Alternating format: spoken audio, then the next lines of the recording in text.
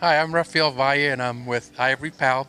He's a naturally gaited Tennessee walking horse that performs Bitless and Barefoot.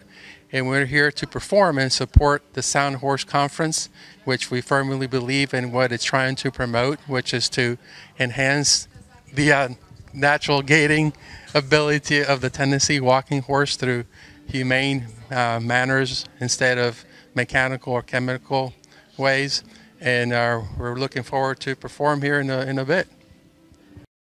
Hi, my name is Joe Camp, and I'm up here in Louisville right now at the Sound Horse Conference because I really believe in natural care and natural horsemanship for the horse, for a happier, healthier horse, and that's what FOSH, the Friends of Sound Horses, is all about. And so I want to get up here and support it. And I wrote a book called The Soul of a Horse, which is all about this kind of thing.